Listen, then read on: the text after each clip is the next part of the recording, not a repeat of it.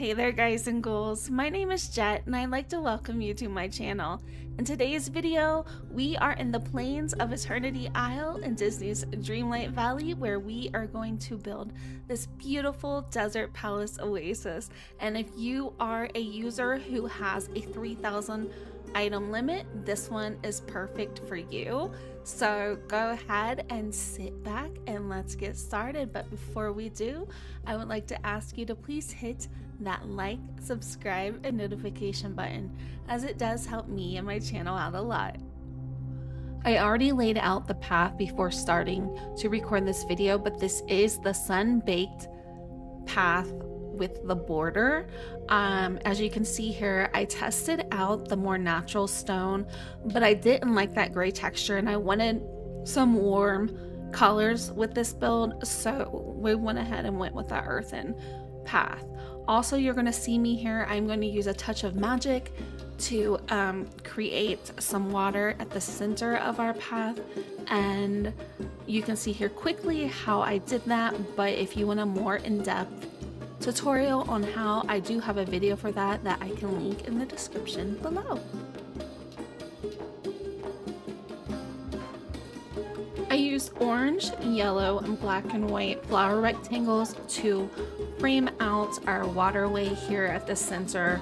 You can use any color theme you want to use, but as I said before, I wanted to go for those more rich and warm desert colors.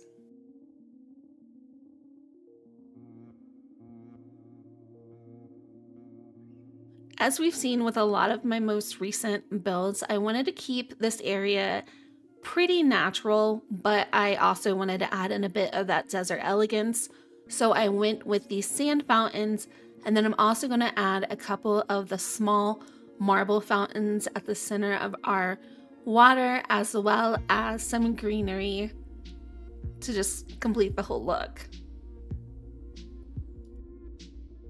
Once we have our centerpieces down, we are going to use a mixture of the large and small dune trees, some cactus, and then we are going to use those tropical greenery clusters, which is where we get our item limit friendly build here. And we're just going to go ahead and fill in all those natural and lush details.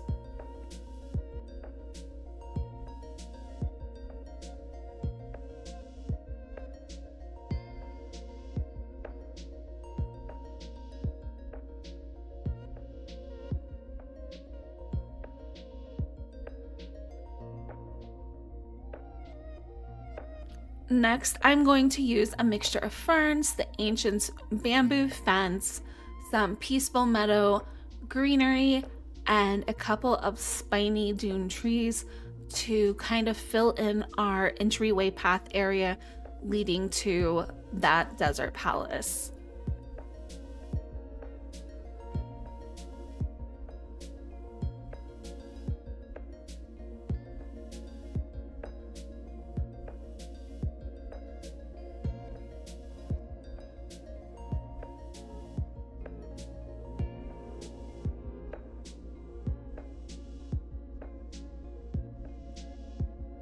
I used 4 bamboo benches and a pair of the Winterful wrought iron lights to go ahead and add a seating area here.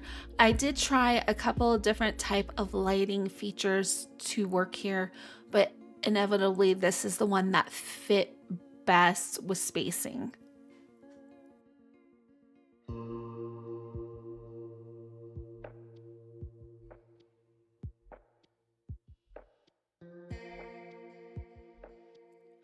As I do intend to turn the entire Glittering Dunes into a desert city, I wanted to create some visuals, and you will also notice that there are a lot of empty areas here. That's just because those will get filled as we move back.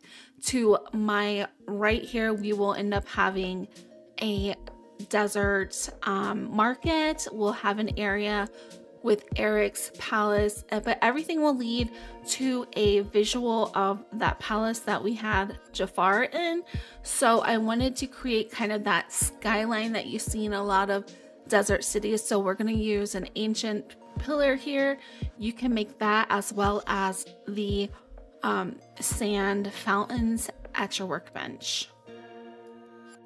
I absolutely love these bundles of stone and flowers and trees, like this tropical beach greenery, just because they are very, very, what's the word? Lax, I guess, on your item limit, but they make a huge impact. So as you're gonna see here, I use 4 of these, but it completely fills in that space and kind of finishes our area off.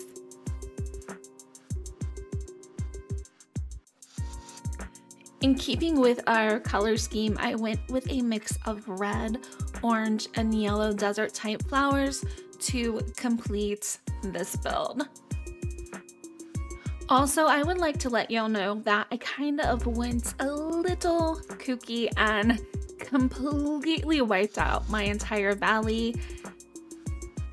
Like literally down to the grass, y'all. Everything is gone. So if there's anything that y'all want to see built, let me know, as I would be very, very happy to make something for you. As we hit our final overhead and walkthrough, I would just like to give a huge shout out to my channel members. Your support of me and my channel mean the absolute world to me. Thank you, thank you, thank you very much. And if you have made it this far into the video, I would like to thank you for joining me today and to wish you the best day ever.